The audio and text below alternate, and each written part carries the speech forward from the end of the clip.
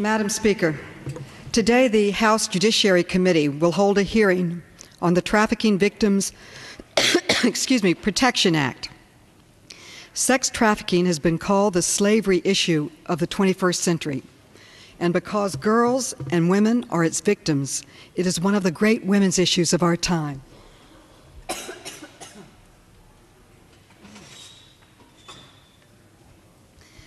Madam Speaker, it's hard to talk about this issue. It's so devastating.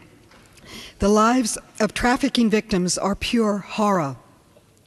These photos that are in the current issue of Prism magazine include mug shots or photographs of trafficked women arrested for prostitution over periods ranging from 1 to no more than 3 years.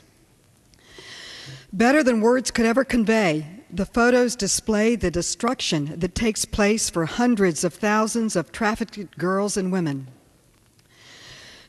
Notice how when they were first arrested, they all look distinctly different. But in the end, they all look the same. You cannot tell the difference from one to the other. That is because they have been abused, psychologically battered, broken, and devastated at the hands of their pimps. We need to pass this legislation. I request permission to revise and extend my remarks.